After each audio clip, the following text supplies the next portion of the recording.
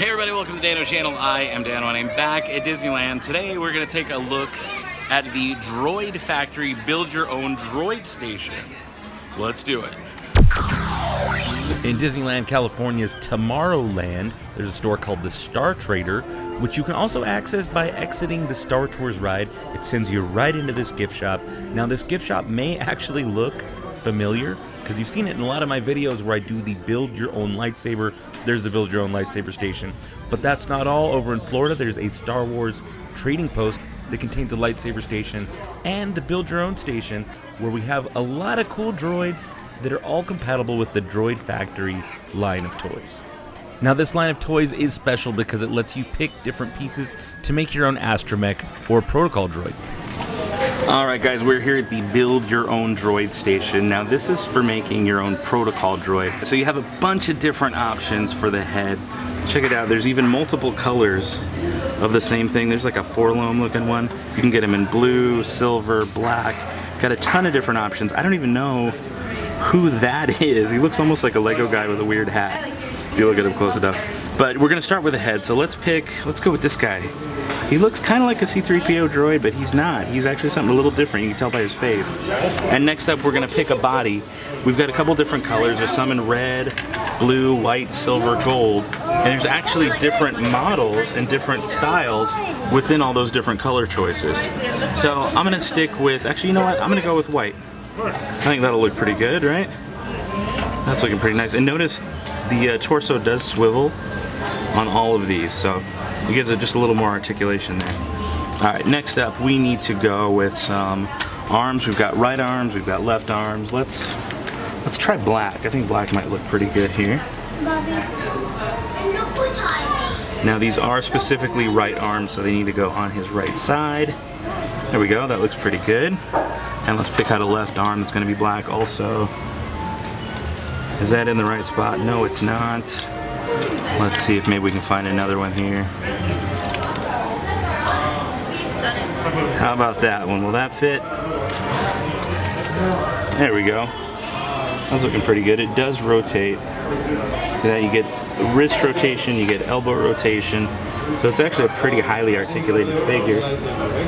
There we go, he's looking pretty good. And next up we'll get into our right legs and left legs. I think I'm gonna go with black still. There we go, and that just pops right into the socket there. You can see the hole. And should I mix it up? Should I do like one red leg? Thinking me kind of like C-3PO. Says maybe you won't recognize him because of his one red leg. There he goes. That's our crazy looking protocol droid. There you go. Now, while I didn't record it while I was out making the droids in the parks, I do have quite a few examples that I can show you guys now that I'm back home. But once you're done making your droid, in this case this is a protocol droid, this is the one I actually made, you get a plastic package to put it in. Now mine unfortunately got a little bit beat up during our trip. We actually did this when we went on the Disney cruise. But here are some close-ups. You can see it's got a little warning there, not for kids under 3, because they will put this entire droid in their nose. It says Droid Factory. There's a nice blank spot there so that you can put your own letters, because it comes with a sheet full of letters. Look, even little rebellion stickers. That's pretty nice. It says ages 4 and up, not for kids under 3. Authentic, original Disney parks. I like the cool design with the Droid Factory on there. Again, it's a nice little bubble for your own character. Comes with a sheet of stickers. On the back, let me read you what the blurb says. Whether they're merchandise to the Jawas of Tatooine, servants to the evil Galactic Empire, or friends of the Rebel Alliance, droids of all different types populate the Star Wars galaxy, which is why I love Star Wars. From astromechs to protocol or even assassin droids, there are many different colors and styles of each droid class. Each droid is different and has their own unique personality.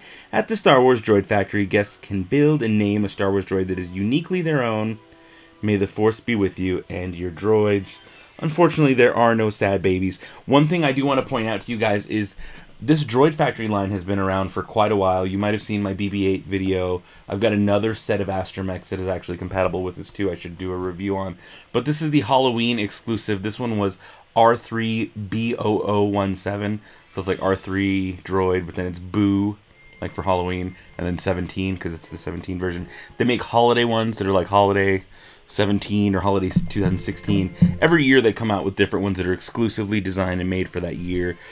Since Halloween's already passed, and I actually really like the way this one looks, I'm keeping this one in package. I'm not going to be opening it up. But the part that I really, really like about these Droid Factory droids is that if you buy more than one, or if you have any of those other compatible droids, they're totally interchangeable. You can, like, when you come back home, you can interchange all the pieces. And one of the things I didn't mention on the protocol droid that is different when you're making an astromech droid. What else do I have here? I have another astromech. I can show you guys here in person now that I'm at home and have a little time to play with them. Not only can you swap out the legs, so you pick out, let me show you the different pieces that you can pick out. You can pick out a dome, this is going to be the head. Once you've picked your dome, and there's different styles, you can do like R2-D2 style of dome. In fact, dome. In fact, the R2-D2, that's the Force Link, the one that just came out for The Last Jedi, had little rocket boosters on the side, is Droid Factory compatible, which some of you told me. I didn't realize that initially. He's a little hard to get his dome off, but the way you know for sure that it is Droid Factory compatible and that you're meant to rip that R2-D2's head off is with these little, I'll show you the close-ups. You guys got to see it yourself. See, his dome was on there just fine. This is the R2-D2. Remember that little green dot there? This is the one from The Force Awakens. This is a Force Link figure. You can tell by his foot there. But the feet come off, the head comes off, and you can see all the little details and everything inside. So they wouldn't put those details on the inside if they didn't mean for you to take that apart. This leg does come off. These legs do pop off if you work them long enough. And you can totally swap them out with these other droid pieces.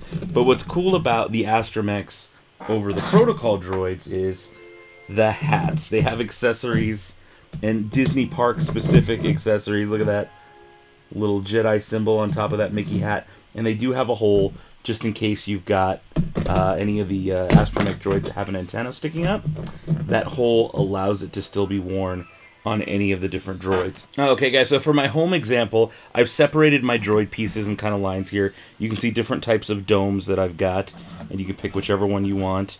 And then you can pick your little core, the main body part. And again, they have different colors, different designs, different styles altogether.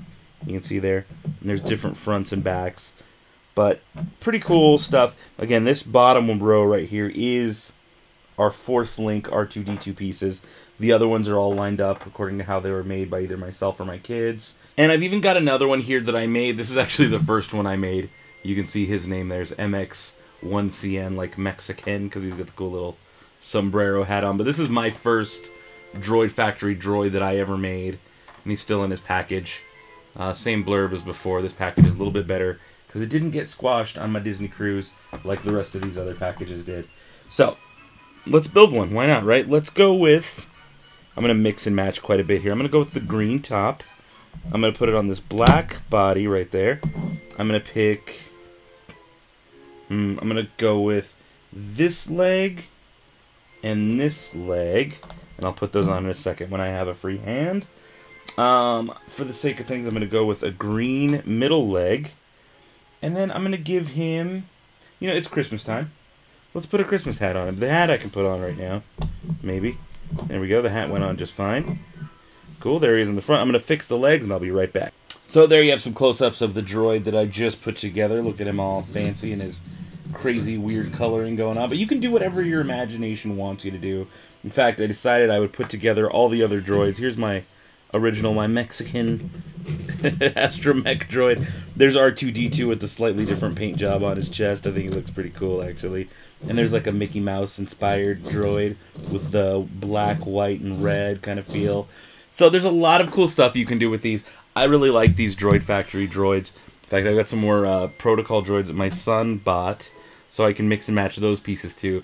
I think the next time I go to Disneyland, I might actually stock up on a bunch of different ones, just so I can have cool options and stuff. Let me know what you guys think down in the comments below. Do you guys like the Build Your Own Droid Factory line of toys from Disneyland?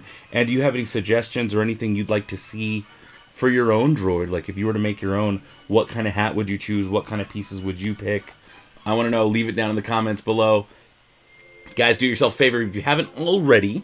Subscribe to the Dano channel, be part of the Dano channel family, and if you want to take it up a notch from there, tickle that little bell notification. That way you'll be part of the Sad Baby Squad. Those are the elite members of the Dano Channel family who show up the second every video comes out. You guys get a notification letting you know that I put out something new and usually show up first. Hashtag Sad Baby Squad. And if you want to be featured in one of my videos, I've been asking you guys to do the tag me on Twitter or at me on Twitter at Dano Flores, or tag me on Instagram if you have like a photo or a video of your personal collection, anything that you've personally made, all that kind of stuff. I want to feature you guys because you guys are so awesome. You guys are really creative, and you guys help me out a lot in this channel. When there's something I don't know, you guys are quick to jump in and be like, no, this is actually what it is. So I really appreciate that. And my way of kind of paying it back is to help feature you guys in my videos, because you guys are as much a part of this as I am. I wouldn't be here without you guys, and those numbers are growing more than they ever have. So there's a lot of new faces, a lot of new people showing up and watching my videos, and I appreciate each and every one of you. Guys, that's all I got for right now. If you like them, thumbs it up. If you don't like them, thumbs the video down. Yes, that's totally fine. If you don't like it, I want you to thumb it down, but tell me what you don't like down in the comments below. That's it for now. We like to end the video by saying, may the Force have with you, and goodbye forever.